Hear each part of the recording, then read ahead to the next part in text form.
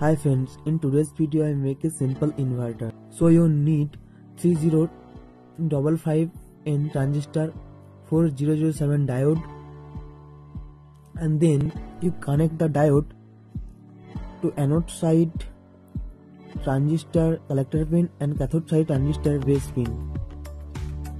And then you need a 2.2 microfarad capacitor.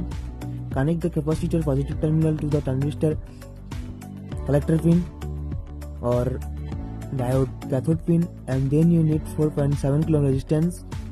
Connect the resistance to capacitor positive and negative pin,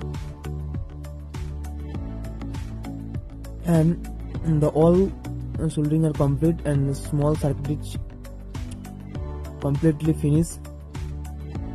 And then you need a transformer 12 3 ampere.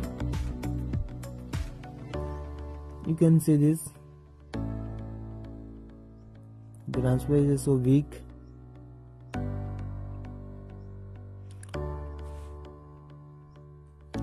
You can see the two green wires 12 and 12. One connected to the transistor base pin and one connected the capacitor negative terminal.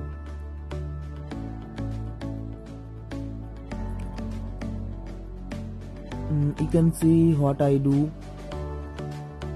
Okay, and then connect the output 220 volt AC. So I need a lamp holder, and then I connect to red wire.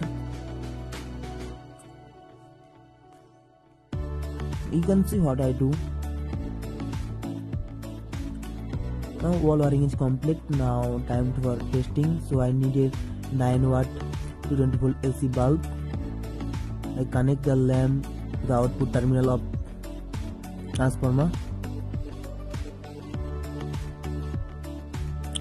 And you need 12 volt power source, DC power source, to connect the positive transformer 0 and connect the negative to transistor emitter pin, and you can see the LED is glow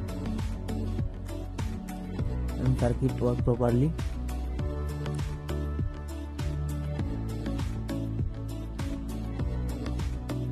I hope you like this video, so please subscribe to my channel for more updates, and see you again. Bye.